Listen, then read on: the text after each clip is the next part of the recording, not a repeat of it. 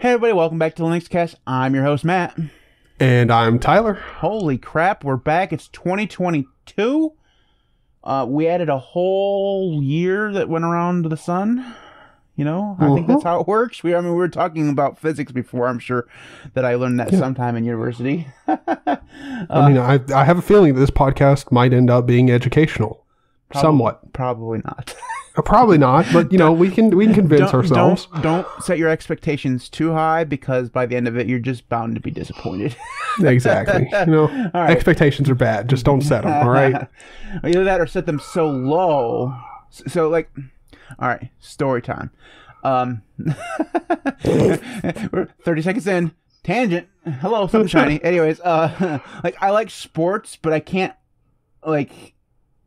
And I like to watch like football and basketball and stuff like that, but I never have the expectation that my team is going to win. Like I always think that they're going to lose, like guaranteed. And I've set myself up like this since like the year 2000, because in the year 2000, Michigan State went to the national championship and they lost to Florida by 6 points.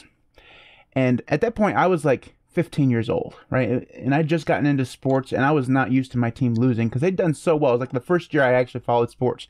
I was just sad and very disappointed and stuff like that. But since that point, I've just talked myself into believing that every time my team plays, they're going to lose. Not only they're going to lose, but they're going to lose bad.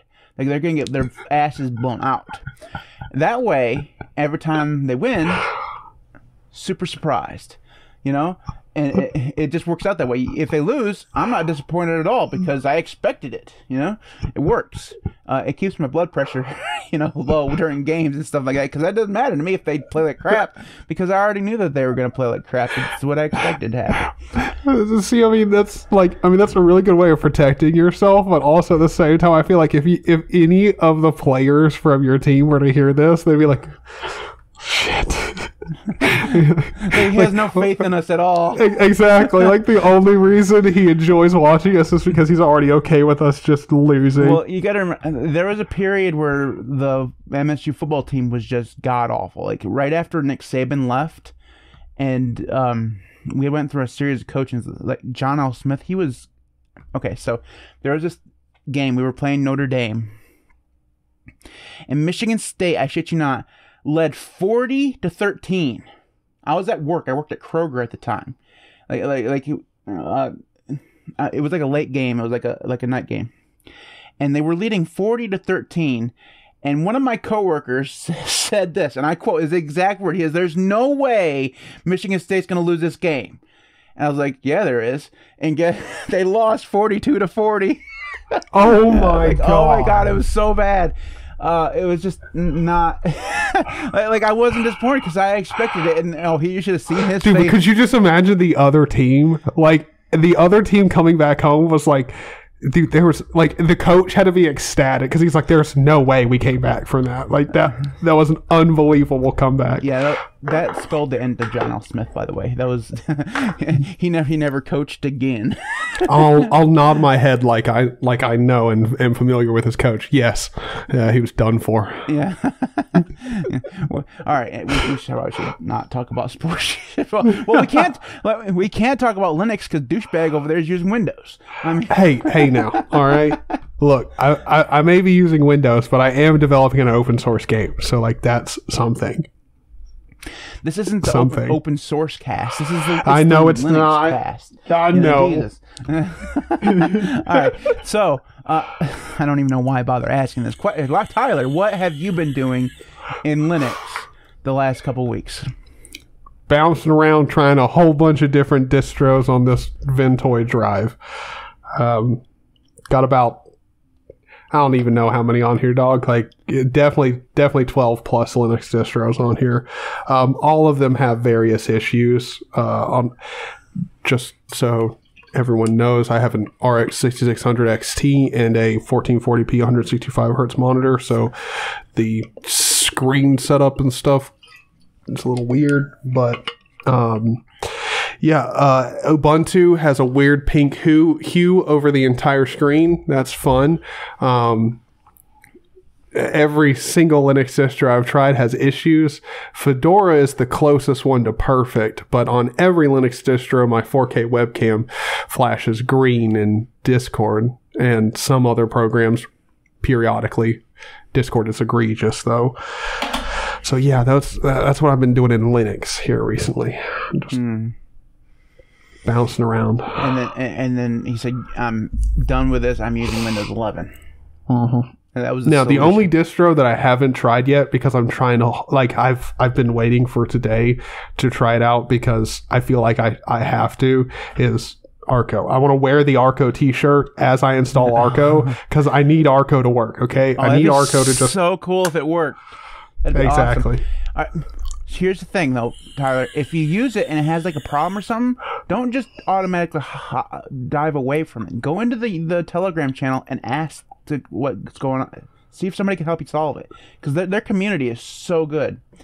The thing that I have that's it's a major problem with. I don't think it'll be a problem as long as I'm using a desktop environment like KDE or GNOME, but I have a big issue. Like, I have to manually configure Xorg if I'm outside of a desktop environment, and manually configuring an Xorg to get 165 hertz and everything working it's a pain in the ass to do manually. I've done it.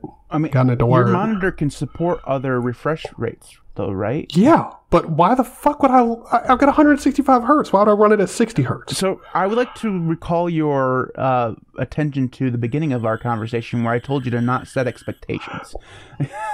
Maybe lower those expectations just a tad, and you'll be able to have more. The thing is like, it's not really an expectation. It's just...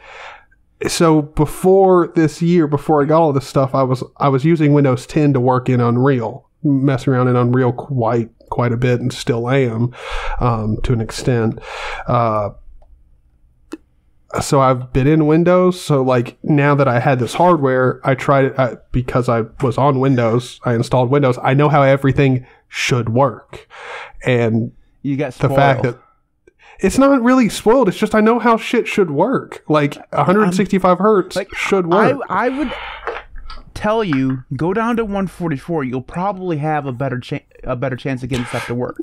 Well, no, because I have to, if I'm outside of a desktop environment, I have to manually go into Xorg to configure the refresh rate properly. Because Xrandr, I have to manually run an Xrandr command every time. Don't ask me why. It just, Xrandr running it with like DWM for some reason causes issues if I don't do it manually inside of DWM. Don't know why. If you put it in the auto start file. Even if I do it there, it has issue. It will, like, it sets the monitors correctly, but half of the screen is unusable. Like, it's just a black portion of the screen. If you do end up trying Arco and that same thing happens, ask them, because they have a DWM spin. Mm-hmm. So they're used to supporting DWM. Now, I mean, chances are, if it's a problem that they've experienced before, they've probably made a video, and they'll probably point you towards a video on their YouTube channel. But if it's not a problem that they've covered before, they'll probably help. I mean, if there's a solution. Well, I mean, the thing is like, I can get this stuff to work. Like, I can get 165 hertz to work in different Linux distros. The thing where it starts to really fall apart is the webcam is like a major pain in the ass. I don't think that webcam is going to be fixed, bro. That's just a Linux problem. You're just going to have to deal with it. That's what I've been doing. I mean, granted, this so far I haven't seen mine do it at all, but mine does it every once in a while, and it's stupid because it's a different brand. Analytic Minded said you can also ask the people in the Arch forums. They're really friendly people. Yeah. I actually, that's funny that he says that, because I actually did. That was one of my few times where I actually reached out to the Arch community for help, was configuring that and figuring out what was wrong with Xrandr. And I had an argument with somebody who told me that I was lying about the way that Xrandr was working. Like, I was lying because there was no way that it wasn't working. I'm like, it's not working. I'm sorry. Those lovely Arch people. You can't live with them. You can't live without them. Yeah. Buddy, what you doing back there, bro? He's just itching right now. Getting a good scratch. See his face. All right. Anyways, so for me, I started my brand new long-term review of MX Linux, and I'm really liking it. Like, it's really good, and I've gone through and set up a lot of stuff. I will say that the software availability is not as good as I'd hoped it would be, but the main stuff is there. Weird thing is like Discord is not there, so you have to use the Flatpak, and the Flatpak is really old. Like or at least it feels really old, because it still has the bug where when you get a notification, it freezes for like 5 minutes, and then the notification will come up and it'll work fine until you get another notification. Yeah, because as far as I know, like I was talking with TFL, and I feel like that problem got fixed like a week or so ago, like a week or 2 weeks ago. It's been fixed for a while, like in the Arch version, but it's not fixed in the Flatpak version, so that's been a pain in the butt. That's the reason why I'm on Arco today, because I didn't want Discord to freak out. If I get a notification while we're recording and it just decides to freeze for 5 minutes, that just pissed me off. Yeah. So that's the reason why I'm on Arco today, but the software availability stuff has been mostly good, but there's been some things like Clip Menu D. I had to build it. Uberzug had to build that from scratch. I had to build like Rofi emoji from scratch, the Rofi power menu from scratch. The problem is the Rofi power menu thing doesn't work in MX Linux because it relies on systemd, and MX Linux doesn't use systemd. It uses sysvinit or whatever else called. So I've been having problems with that too. So those are going to be my two interesting things, because there's been a lot of that little stuff that you have to use in order to get like window managers to do good. Just isn't in any of the repositories because it's Debian. So that's been about my only negative experience. Other than that, it's been really good.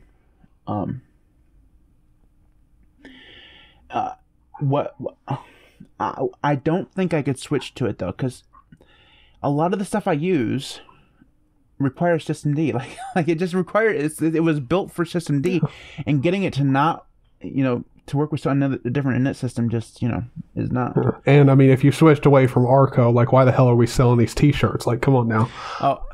This Arco install is staying here forever. You don't have to worry about that. There's another hard drive for those other more inferior distros. Lovely. All right. Anyways, so that is it for that section there. Now it's time for the lovely part, which is the contact information, which is going to be way harder when I haven't done it in 2 weeks. Like I had practice there. We had like a little bit of a streak going for episodes, and it was getting pretty good there towards the end. Now I haven't done it for 2 weeks, and yeah, this is going to be brutal. All right, I had to get my fuel in water. All right. I mean, you gotta stay hydrated. All right. All right. I'm hyping myself up. See if I can get through there. All right, anyway, I'm gonna sit back here. This is gonna be a successful read. I'm gonna be quiet. Get away from the mic. If you want to get in contact with us, you can do so. You can follow us on Twitter at the LinuxCast. You can subscribe to all of our stuff at thelinuxcast.org. Now, before the break, I showed a picture of a website, and I promised that by the time we came back, you'd be online. I didn't fulfill that promise. What? It's ready to go. Like it's the website is ready to go. It just needs to be uploaded to a server someplace, and I haven't done that yet. I was hoping to do it like this weekend. We'll see how that goes. But it exists. It does exist. Like the website is done. Like the HTML files and CSS files are all ready to go. Anyways, you can contact us via email at thelinuxcast.org. You can support us on Patreon at patreon.com/linuxcast. You can support Tyler, who has his channel on YouTube and Odyssey. You can subscribe to his YouTube channel, youtube.com/ZanyOG. Is that right? I remembered that. I should write that down somewhere. You can also subscribe. You can also join the Discord server. Good Lord, Matt. I made it almost all the way through before my foot got in my mouth. Anyways, the Discord server, the link for that will be in the video description. We also have a Telegram group, which there's like 4 members of, I think. I didn't even know we had a Telegram group. It's been there for a while. I'm pretty sure I've been the only one that put anything in it. And So it's just me talking to myself as usual. Anyways, you can also subscribe to the Linuxcast on YouTube at youtube.com/LinuxCast. We are about 350 subscribers away from 8,000, which is still astonishing to me. I mean, it's just absolutely astonishing. And DT's getting he's 40,000 away from 200,000, which is it's insane, right? Anyways, yeah. So that's the contact information. It wasn't as bad as it could have been. Yeah, no, that was actually a solid read.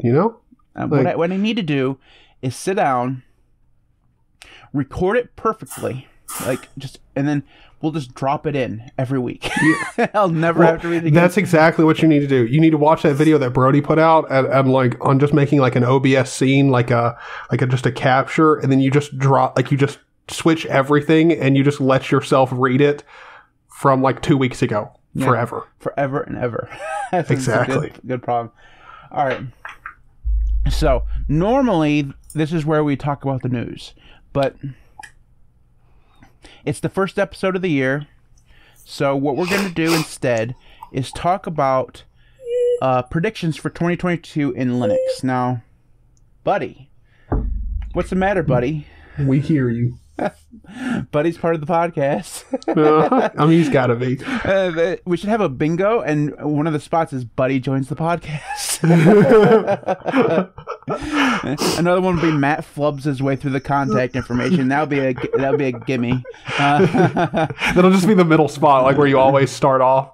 There you go. That's just a given. One will be bitching about Mozilla. The other one, another bitching about GNOME. Another one, Tyler's using Windows.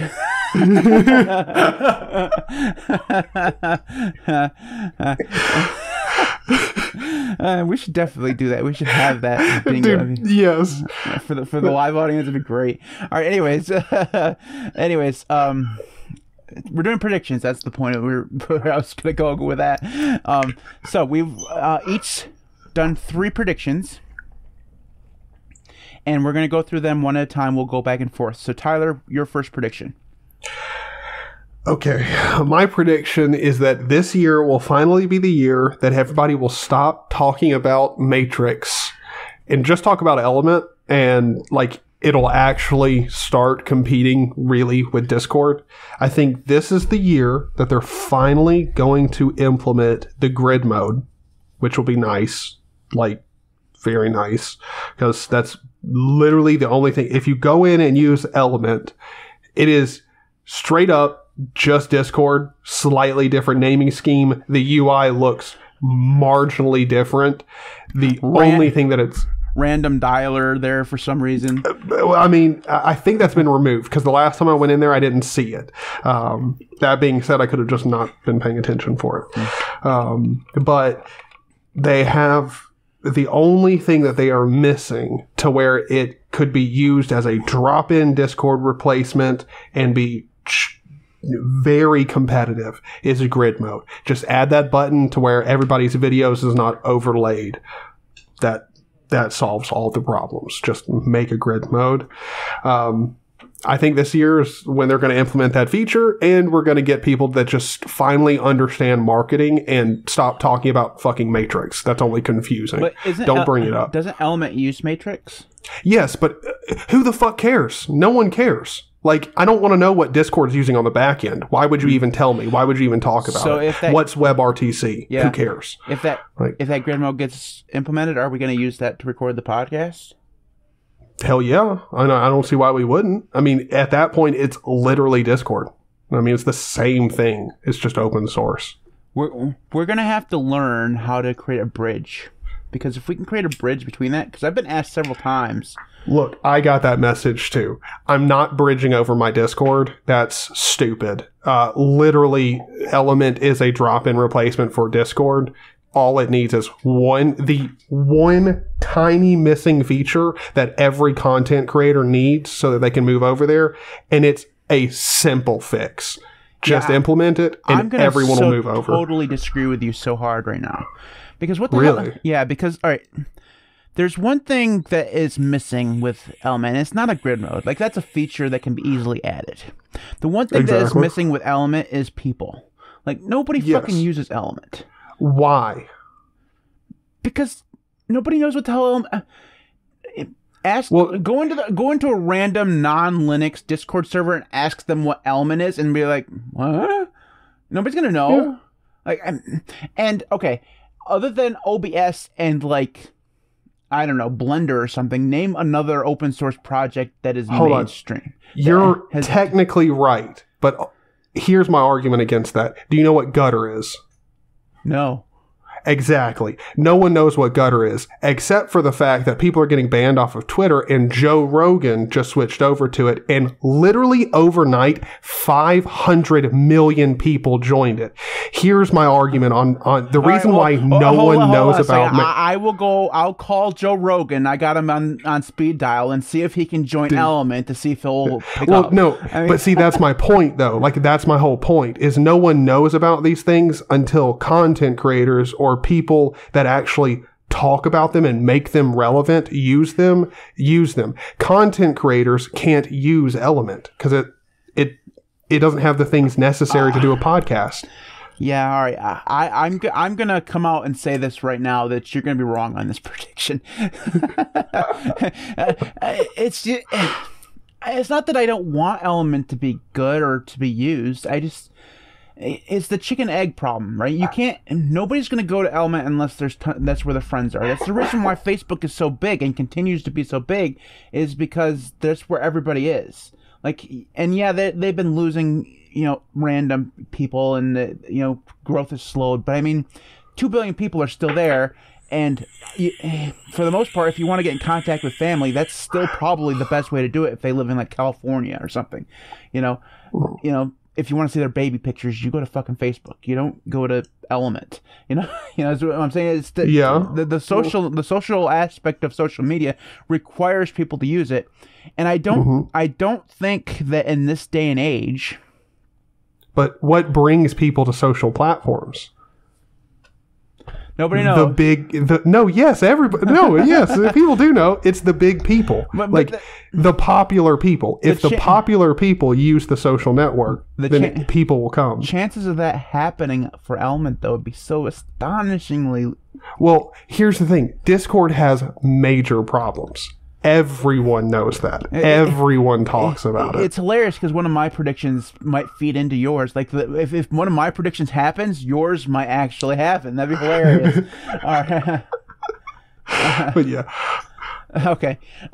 You go on. We'll just hope and pray Joe Rogan saves Element. That's just... I mean, I don't think it'll be Joe Rogan, but I definitely think once creators can actually use it, then it'll be competitive. It'd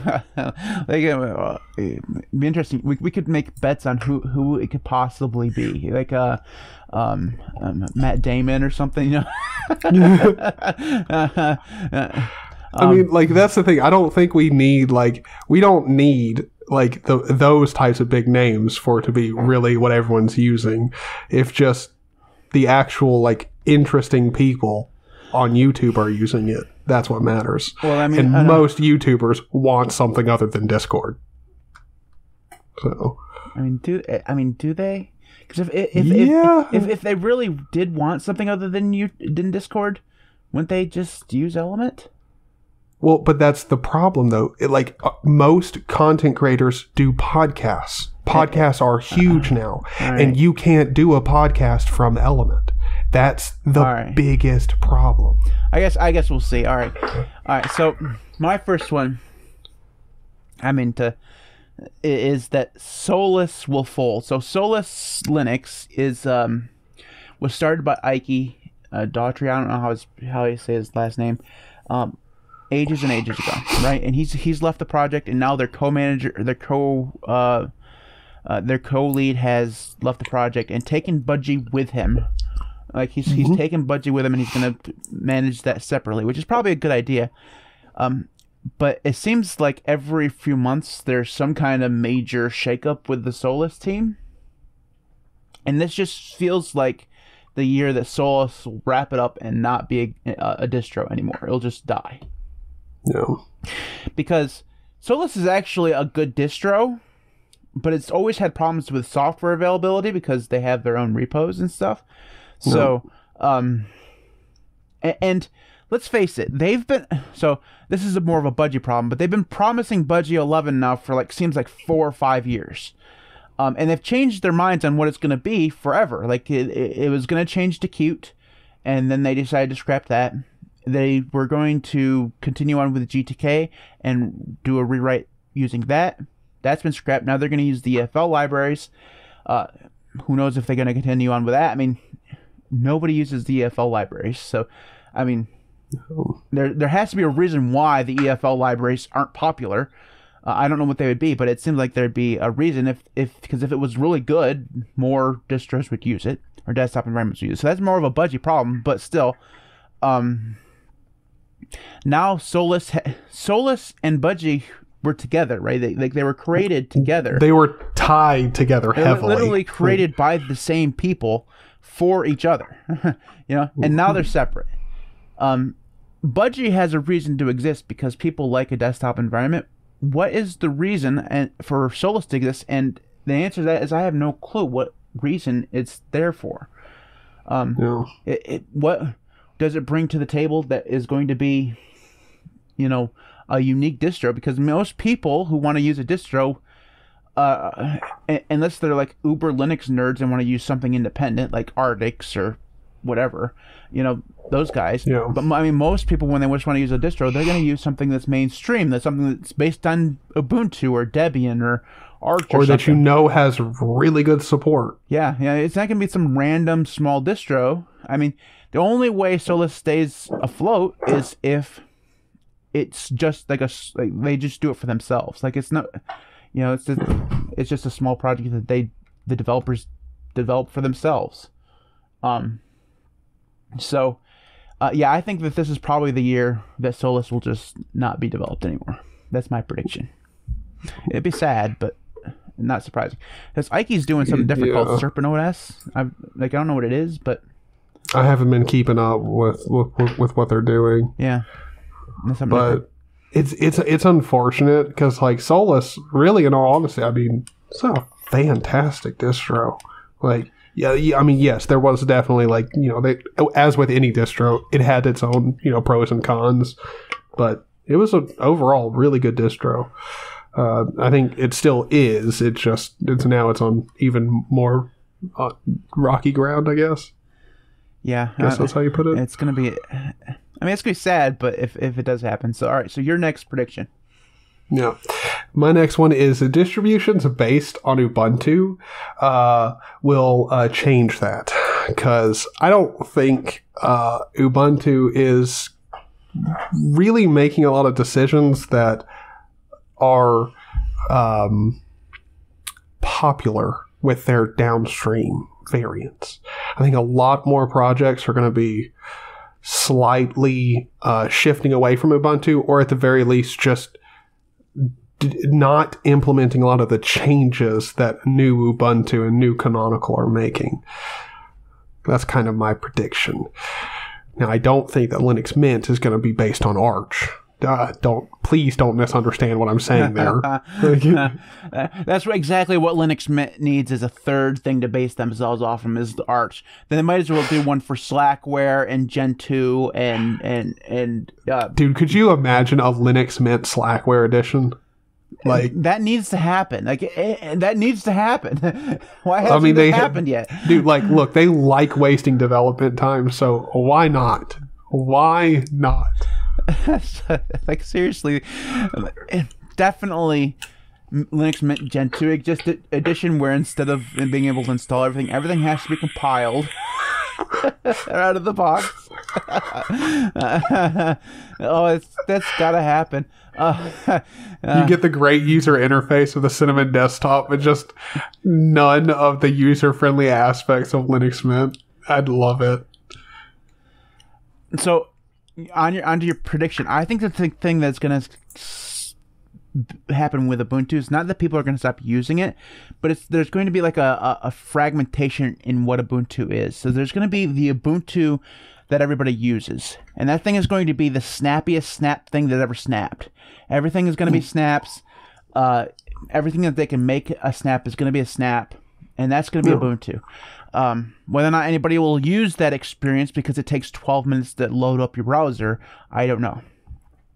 And see, what you're saying right now is why I'm making my prediction, because I feel like as an actual developer, you would probably want to change when your distro, because it's based off Ubuntu, all of the tutorials on getting shit to work in your distro won't work because there's so much different about your version of Ubuntu than the mainline Ubuntu. But see, the thing is that I think that a lot of developers and distro maintainers are going to do what Linux Mint has done, which is they use Ubuntu. They use the LTS Ubuntu releases, and then they strip out Snap. Like, they just completely take it out.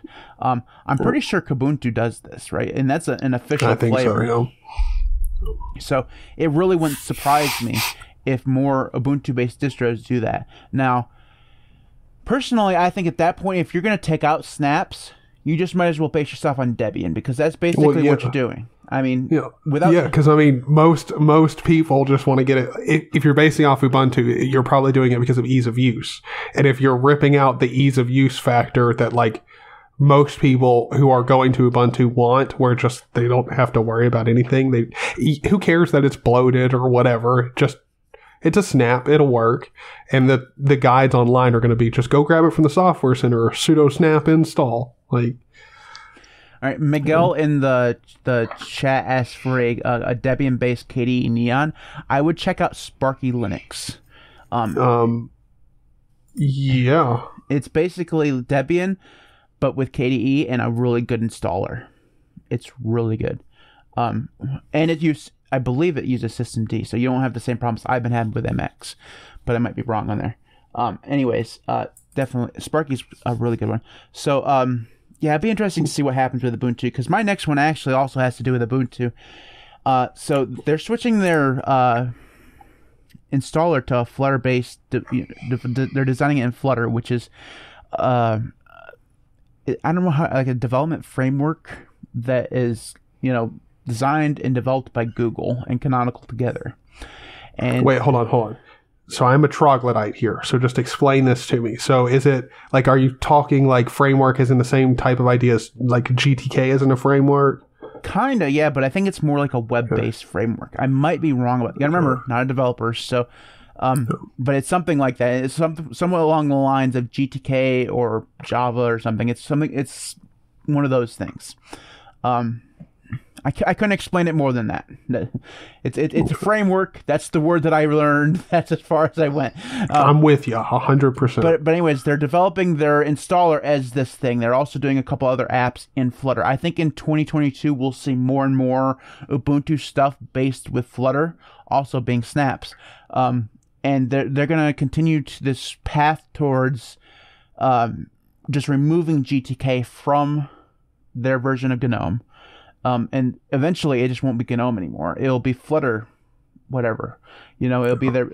Maybe, because one thing that's true is that they've gone through and abandoned Unity a couple times. Like when they were first developing Unity, they used Unity, then they abandoned the idea. They came back to it, and then they made it the default for Ubuntu, and then they abandoned it, and then they come back to it, and then this last time they abandoned it. So it wouldn't be surprising if they come back to Unity now, especially because Unity 10 has been being worked on, and apparently it's fairly good.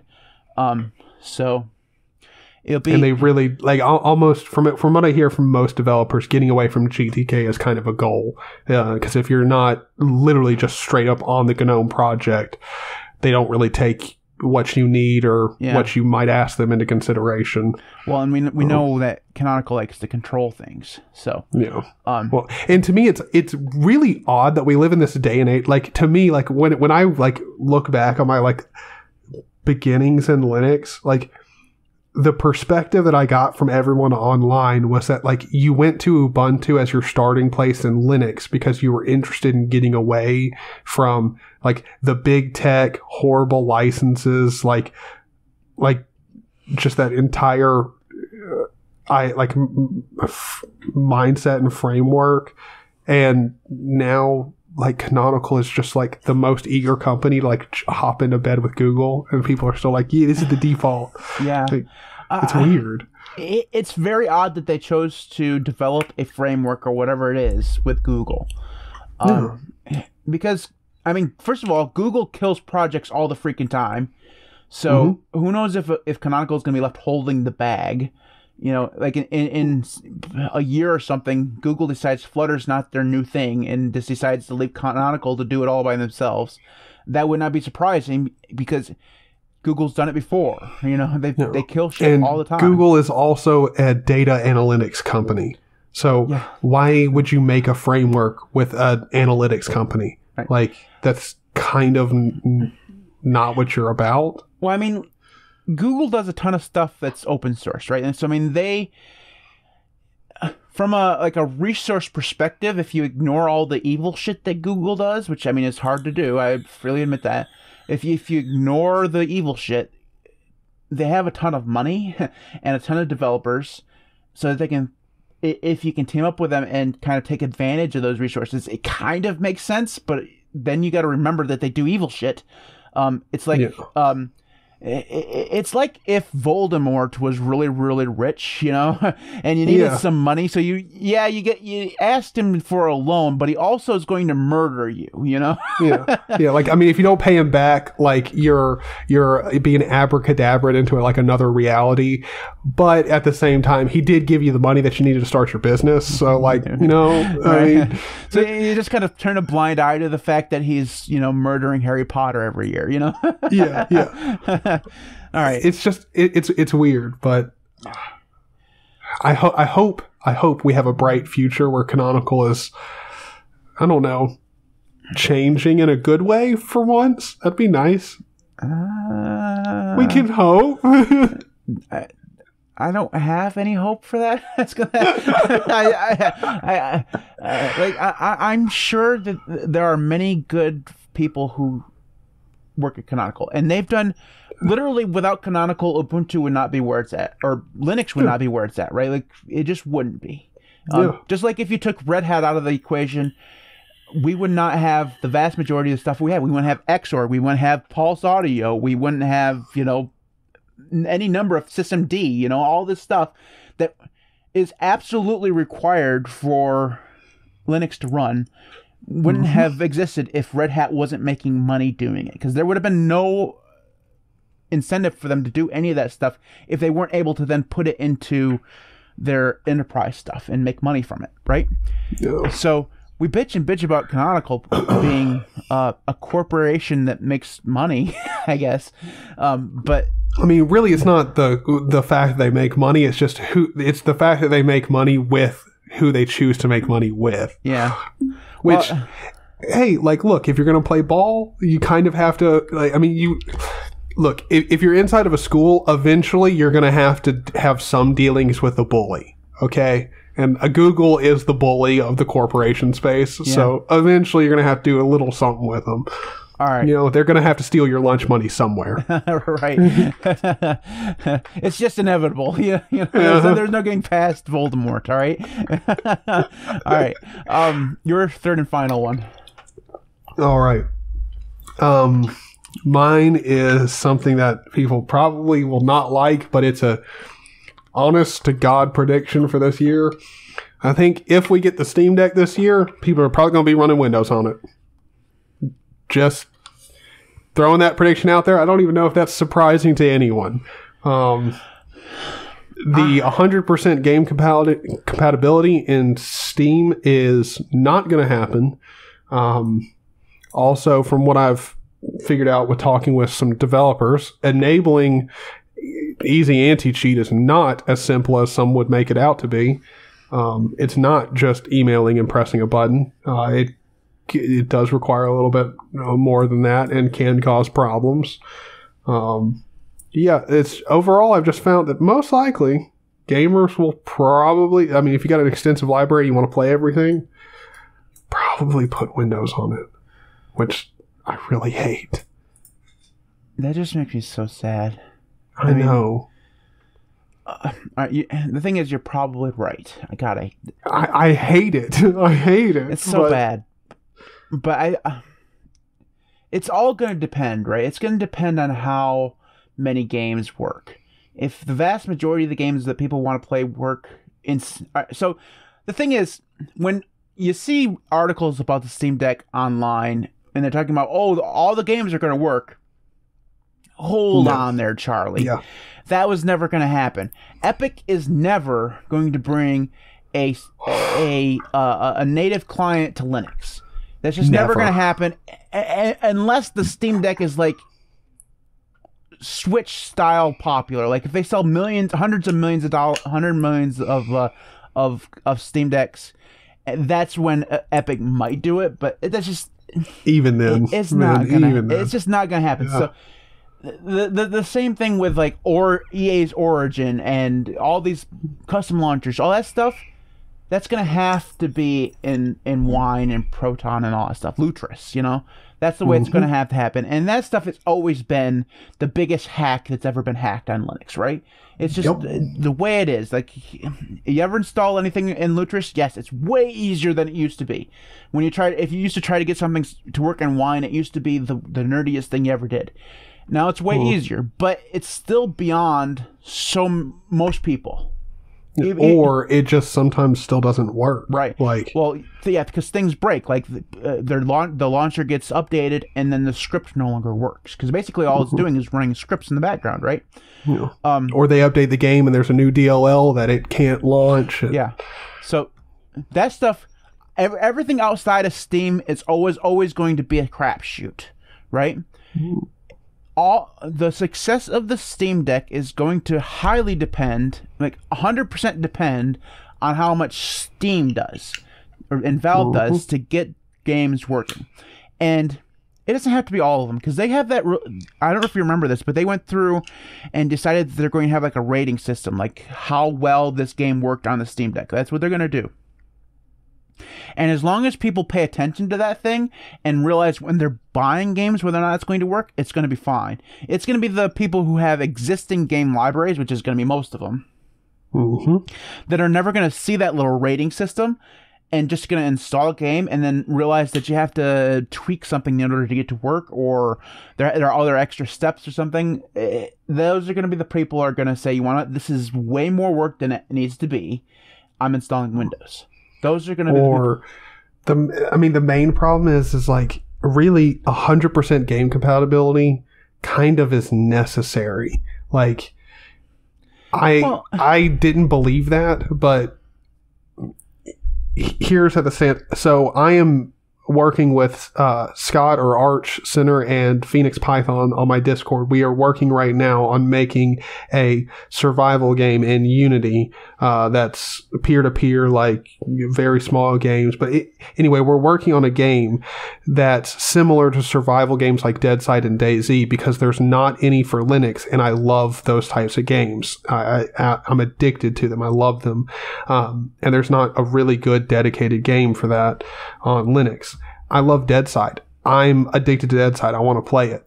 It does not run on Linux. And so, like, the only chance that I have to play the game is running through GeForce Now. And there's input latency there that makes the game really difficult to play, if not bordering on unplayable.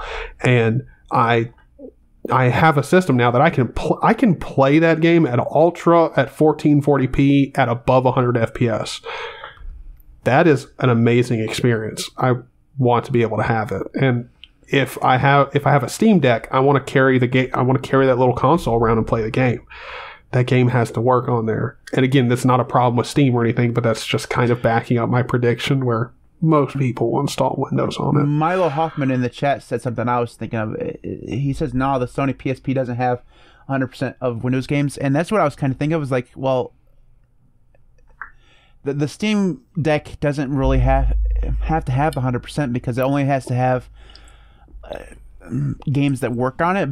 Because like you can play a PlayStation game on the Switch, right? That was the analogy I was thinking of. But that really doesn't work, because you can buy all the games in Steam. If all the games you can buy in Steam don't work, you're going to have a bad experience, because you're going to... And that's not even the point. It's been marketed from day one as, this is a PC. Like, Yeah. you're getting a gaming PC, and that's kind of the problem. If you can take the Steam Deck with Linux on it, and like me as an example, I have like 250 games in my library. I have a ton of games in my Steam library. If I want to play some of those games and they don't work on the Steam Deck, it really wouldn't be that big of a deal, except for the fact that I know that I could just put Windows on it and then play all those games. See, the way I think what's going to end up for us, it's not going to be a big deal at all, because for us, you can run Windows on your computer and play the games there that you want to play, and then your Steam Deck or whatever is just going to have the games that you can play with it natively. That's the way I'm going to do it. Well, I'm not going to install Windows because I'm not dumb like you. I'm not a bloody traitor like you are. Dude, I love the way that you said that. That was so confident. I love it. I'm just not going to install Windows. Sorry, I didn't really mean that. You can use Windows whatever you want. I don't care. No, stick to it. I like it. You fucking traitor. Anyways, but for most people who have a computer and they're gonna have a Steam Deck, when they need to leave the Steam Deck to play a different game, they'll do so. Like they have Windows, probably they're gonna play all their games that don't work on the Steam Deck there, and it's just going to be an added benefit to them that they can play most of their games on the go using their Steam Deck or Steam Deck. Fuck that shit. So that's the way most people are going to be fine, and that's the reason why I think that there's a good chance that a lot of people are going to stay with Linux. Yes, they're going to have. I know a lot of people are going to stay with Linux, but here's my prediction is just this: that a lot of people are still going to install Windows on them. It's going to be a lot of people, but I also think that it's going to be harder to install Windows on that thing than you're probably going to expect. I just have a feeling, because I mean you're probably going to have to hook up a keyboard to it in order to unless you think that there's going to be... Now that I'm thinking about it, yeah, you're right. Yeah, you're definitely right, because it doesn't have a USB port. So no matter what, you'd have to plug up some kind of dock or something to it. So for the average person, probably not. Well, because vast majority of people don't have USB-C, USB thumbsticks, right? So they're going to have to find some way to get a USB-A, thumbstick in there, or some other way of doing it, right? So they're going to have to do that way. So installing Windows is going to be harder than would be on your computer, because your computer has a USB-A, port on it somewhere, which you can plug in a thumb drive to. This doesn't. Most PC users aren't like Mac users and have like 17 USB-C dongles just laying around the house. Right. Yeah, so it's going to be very interesting. If the thing even comes out this year, it would not surprise me if it gets delayed again. Like, it wouldn't surprise me if it gets delayed again, because Steam has done that before. Plus, we're in the middle of a chip shortage. It's Steam, brother. This could be like Half-Life Alyx or Half-Life 3. Right. We'll just never see it. This was all just a scheme to get you to spend $5 to reserve one, and they really needed that money or something. They use that money to like boost the stock price or something. I don't think that's true, but it really wouldn't be surprised if it comes to be October and it's still not out.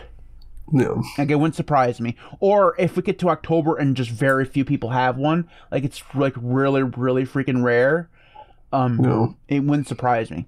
All right, so my last one, which feeds into your first one, is that Discord will see some kind of huge scandal, whether it's a hack or there's some kind of like moderation scandal where like there's a whole bunch of like really bad stuff going on the platform, and they have to implement a whole bunch of rules to try to maintain civility. And because I mean, if you've been in part of some of the big ass Discord forums, some of the shit that goes on in those Discord, I keep calling it a Discord forum, I'm like 900 years old.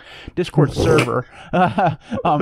If you're a part of any of the big Discord servers, there's a lot of just really shady crap that goes on in some of those channels, and if that, like, any of that stuff blows up to the point where it makes it to mainstream media, it wouldn't surprise me if Discord is a part of that kind of scandal, and that they have to go through and then implement new rules and moderation stuff.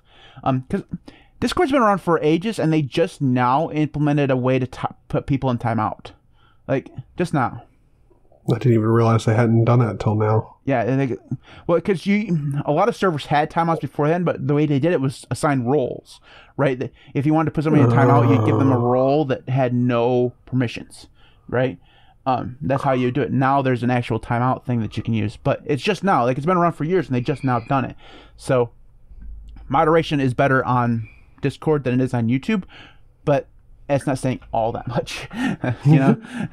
Yeah. So I think that Discord will just see that, because it's getting more popular, right? Like, I know you're talking about how Element's going to come in and save the day or whatever, but more and more people are using Discord. Like, my mother asked me about Discord the other day. Like, I was doing something, and she asked me, "Hey, man, what's Discord?"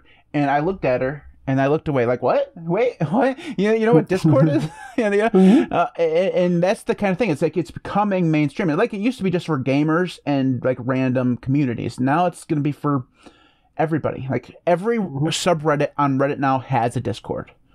You know, every single one. And the bigger it gets, the more likely it is we're going to see some kind of scandal that, you know, propels it even further into the mainstream. Well, of course. I mean, the end goal of Discord is for it to morph into Twitter. Like, that's what'll happen.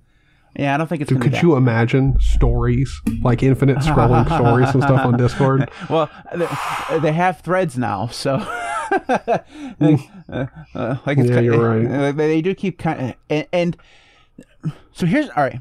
Well, there's many problems with Discord, but the thing about all these technology companies is that they're freaking copycats. So if Instagram or Snapchat does something and it's uber successful, every other social network has to have that thing. So like Clubhouse was a thing for like 5.5 seconds and got like 1 million users. It's that I don't even know what that was. It was an application for like Android or something where they had audio chat rooms, like or something. I don't know. I didn't join it. I'm not dumb. I mean, it sounded like a way to get catfished from Nigeria or something. I don't know. Oh, awesome! That's my favorite pastime. I don't know, but it got really popular for like 5 minutes, right? So of course Spotify had to have a Clubhouse clone. Discord had to have one. You know, Facebook had to have one. My problem with Discord was that when Discord first started, they were, I mean, it's chat rooms, so let's hold off on calling it unique.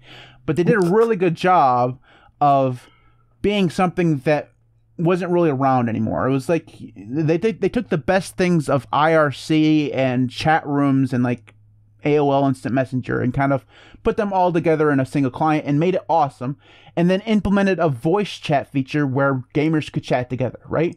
That's why Discord was great.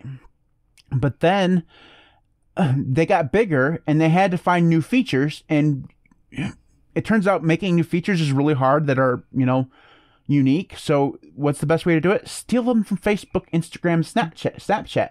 That's the way you do it. And that was really disappointing for me, because why isn't it possible for you to make a good product that just stays the same? Like, stop adding. Or here's the great thing: we don't need monolithic programs. Like, we don't need Facebook to be Instagram, Facebook, or Instagram, Twitter, and all. Like, no, just we separate do programs. Not need Discord to become Emacs. Well, here's the thing: I don't want my car to be my toaster. Okay, right, like exactly. They're two totally separate things. I don't want my chat program to be like where I watch my porn in. That's what? Like, no. What are we talking about here? Like, Discord would have been so much better if they just got good at the thing and then stayed there. You know, stop add some new features every once in a while when you come up with a good idea, but you don't have to go through and pull things like, things from Facebook and things from Snapchat and things from Clubhouse and all this stuff and cram them in. It just makes it way more complicated than it ever needed to be. You know what I mean? And it makes I mean, when you first helped me set up my server, you know how much of a hard time I had with permissions, right? Like, permissions on Discord are complicated as fuck. Like, like they're so bad. And then 90% of the time you find out that your permissions are still screwed up on channels and stuff. You went through and set up all that stuff, and I had to have Scraft go through and redo them. Because we missed like half of them, and every time you set up a new channel or a new text channel or whatever, it has to be done again. And it has this stupid OBS like quality where things change in the background because reasons. So I'm sure you set up the permissions fine, but they changed like a week later. Like, why is this happening? Like, I don't need people to see this channel. Like, it's a private channel or whatever. It's for whatever. Why did it change? It was or they didn't have access to a channel. Like, they couldn't view it or whatever. And it's just it's a complete mess. Fix that. Stop adding features. All right. We ended up writing about Discord. Who the hell would have thought that would have happened? Yeah. GNOME gets a week off. Darn. I could. I mean, if you want. We could transition. I used GNOME yesterday for a little while. I shot a video and loved it as per usual. Well, I mean, it was Pop! OS version GNOME, so. That's. It counts, I guess. I don't know. All right, anyway, so kind of moving on to the apps of the week. We call them apps of the week. They're more like picks of the week. They're more like tips of the week. They're what. We don't have a good name for it. What I want to do is steal from Destination Linux. They have picks, tips, and software tricks or something like that. Like, that's cool. I'm going to steal that, but I don't want to be that guy. So here's our tips. I was going to do it anyways. Anyways, here's our apps of the week. So, Tyler, what free and open source software have you chosen this week for your app of the week? That wasn't specified in the show notes at all. But then again, here is my open source piece of software for the week. Edge. Look, if you want a Chromium-based browser that ties in with your Microsoft account, because reasons, it's good. It's kind of just like Chromium, but with Microsoft. Hold on a second. I remember, I distinctly remember when I made my video about Edge and I was switching to Edge, I remember getting made so much fun of by someone, I'm not going to name names, Tyler, that I was switching to Edge. Like, and I remember you trying it for like 30 seconds on a stream one time. Like, you were going through and trying different browsers and you installed Edge, like, this is crap, and you install it 30 seconds later. And you were making so much fun of Matt for switching to Edge. And now here we are. Because I literally loaded up Edge and I was like, this is Chromium. But the only difference is it asked me for my Microsoft account. So I would just like to point out that you are now using Edge when you gave me so much shit for it. Now, look, I will defend my position a little bit, okay? You don't use Microsoft products, much less Windows, so it makes no sense. However, if you're like me and you're going to be an absolute degenerate and use Windows, well then, hey, it ties in with your Microsoft account, and it's just Chromium.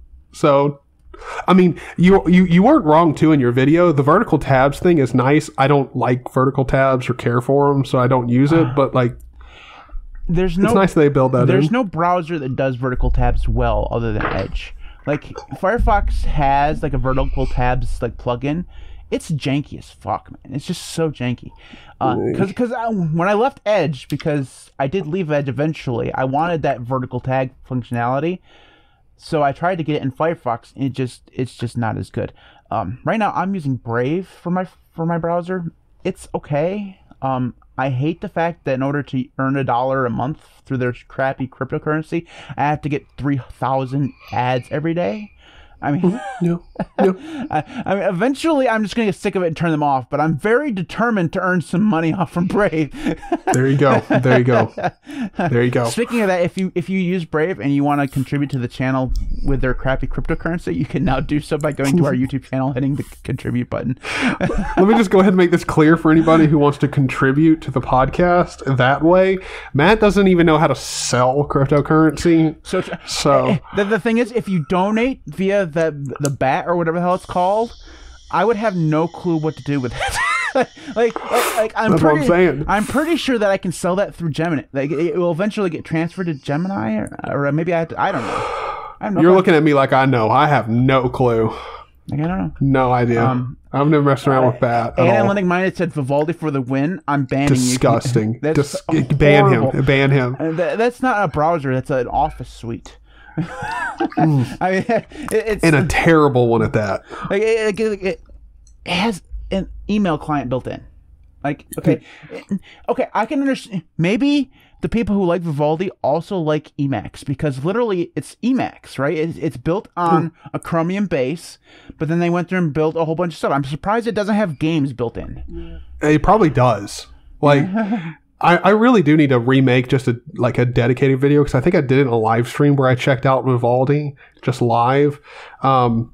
I think it was about 5 minutes after installing it and having it open that I went, okay, look, all I want to use is the effing browser. I want to get to a website. They have some good ideas. Like their customizable UI for their browser is really good. It's really cool. That if you want your tabs along the bottom, you can do that. You want them along the side, you can do that. You want them along the top, you can do that.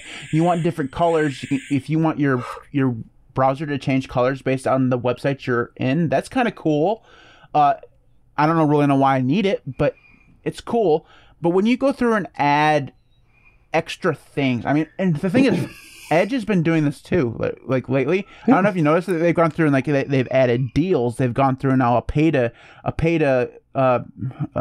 own thing that they now have built in, and so they're going through and do this because we all know it is a scientific fact that browsers are just not bloated enough. Right. Like they just don't have enough features. More stuff. The thing is Firefox is doing the damn thing too. Now every time you open up Firefox, you get a new tab open up that says, "Hey, try out Mozilla VPN." Like, first of all, fuck you, no, I'm not doing that. Yeah.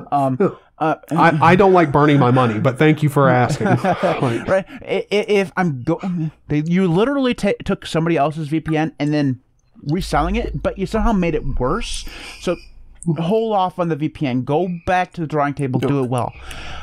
I mean, literally, the VPN stuff is the same thing as me taking a Snickers bar and slapping some shitty sticker on top of it and being like, "You want to buy this?" Yeah. It's not called Snickers. It's called Pickers or something. So you just changed me one word in it. And it's a terrible font. It's all pixelated. It's not good. No, it doesn't even have the name on the wrapper. It's just literally like a brown paper bag. For those of you who had bitch about Mozilla in the bingo, you have now learned to square. Yep. If one of our great community members wants to create that bingo for us, that'd be awesome, and share that with the community. Yes. That'd be awesome. Or me and Scott might work on that after the stream. That's we so might good. Make a little bingo thing and post it in the Discord. It's so good. All right. Anyway, so my pick of the week. I almost forgot that I had had one to do. Mine is also for browsers, but mine is for Chromium-based browsers. It would work in Edge, but you wouldn't need it because Edge, it's already so good. Edge does downloads properly. Like, they hide them in a fucking menu, just like Firefox does. But if you use just a standard version of Chrome or a Chrome-based browser that just basically looks like Chrome, like Brave or on Google Chromium, when you download something, you get this gigantic freaking bar at the bottom. And it's the ugliest thing you've ever seen in your life. It's the worst invention humanity has ever decided they were going to create.